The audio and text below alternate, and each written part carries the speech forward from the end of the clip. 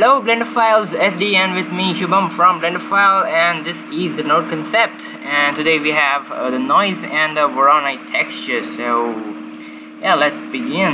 Today I was doing some Voronoi practice at home, and so anyways, let's begin. So I have a plane and I scaled it up to the side of the grid, and let's bring this up and change this to the node editor.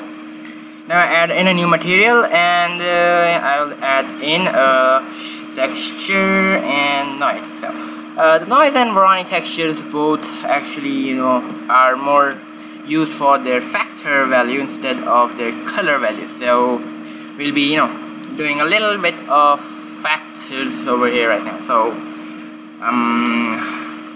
let's see, factors, they are actually values. So values like 0 and 1, and in computer language 0 and 1 are binary, and they are also a boolean function, and 0 represents a false value and 1 represents a true value, and they can also be denoted with a color, and that is black for 0 and white for 1. So if you see a color which is black, then you can take it as a factor value of 0. So that is how Blender and I guess most of the softwares deal with.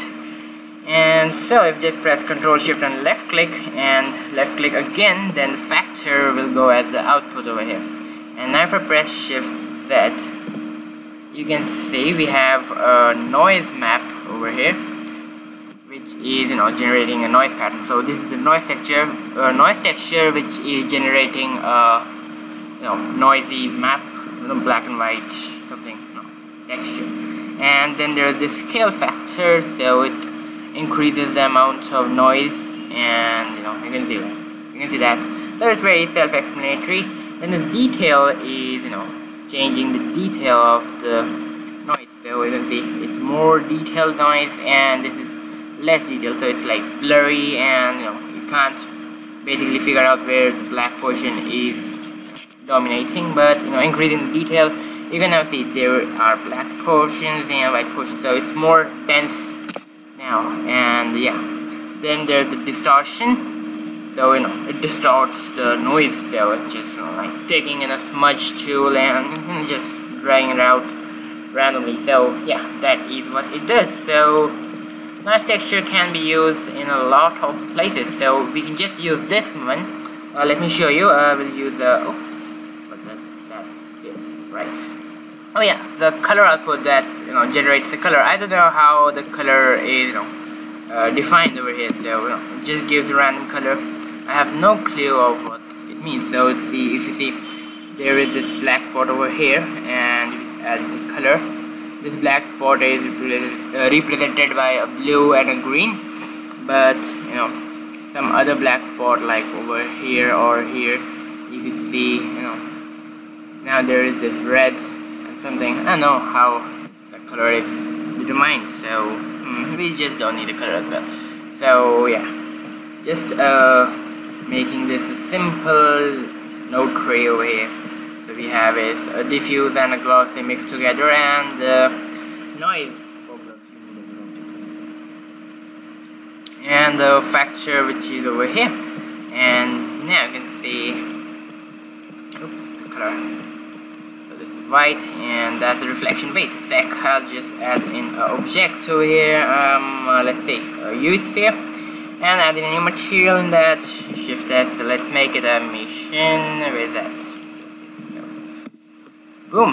Now you can see the glass is getting affected by the noise, and just turn that. Boom! So it's not very prominent. You can't actually see the difference over there. Let's see. Here we go, 0, and now you can see. Anyway, there it is. So these black portions are treated as the diffuse, and the white portions of the scale is treated as a gloss. So you can see how that works.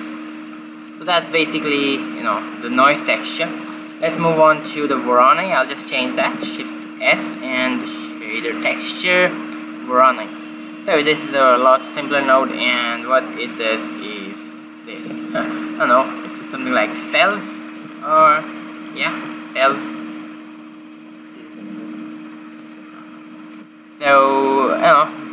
what it is, I can't define it actually.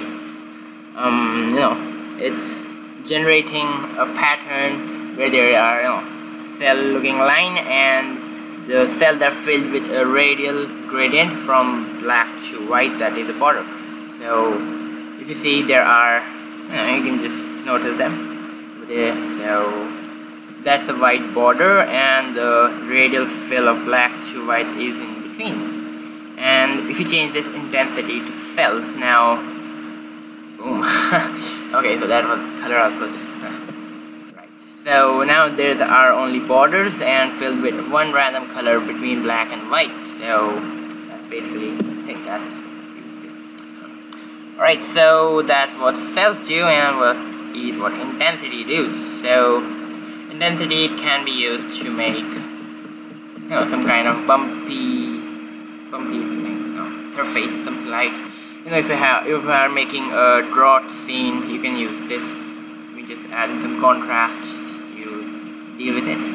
And then there's this cells, so you can use it as well for making something. I really use the texture. Voronoi texture is less preferred, but if you are making something, you better use the Voronoi texture for displacement. So the texture over here, you can, let's add in space. Boom. So where's that? So Voronoi from here, that gives you way better results than Voronoi from some other different place. So let's see. Jesus, what's that? Boom. Yeah, so that's the depth. So the black portion goes down and the white portion stays at the top. So it can be used to make mountains or something. But the texture is very scarcely used. I really use this. And then there is of course a scale value that increasing it adds more cells. Same for the intensity, it adds more cells. So it can be used as making the surface of the skin of humans. If you see, there are really small cells over there, and yeah, you can use that. So let's see. Edge. Yeah, there it is. Can be also used to make something. Puddles. Right, so you can play around with that. That is basically it for the Voronoi and the noise texture. Yeah, so the most important thing about values is that the true false thingy of them. So a 0 color represents a value of, zero value represents a false, and a value of 1 represents a true, and 0 is a bump, and depth, and 1 is a height. So that's how it's treated. Also, the black portion goes into the mix shader. The first portion is taken in consideration. Well, what am I saying? So the black portion goes into the mix shader, and the first shader is used by the black, and the white is used by the second. So I discussed this in the mix shader tutorial. You can see that way back.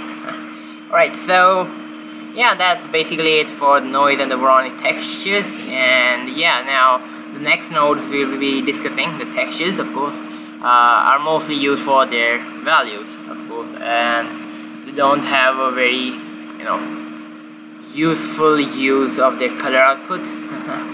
And so yeah, that's it. So I hope you learned something, and you can follow us on Facebook at facebook.com/Blenderphile, and do subscribe to see our next videos, and we hope to see you in our next video. Till then, just experiment with nodes and happy blending. Bye.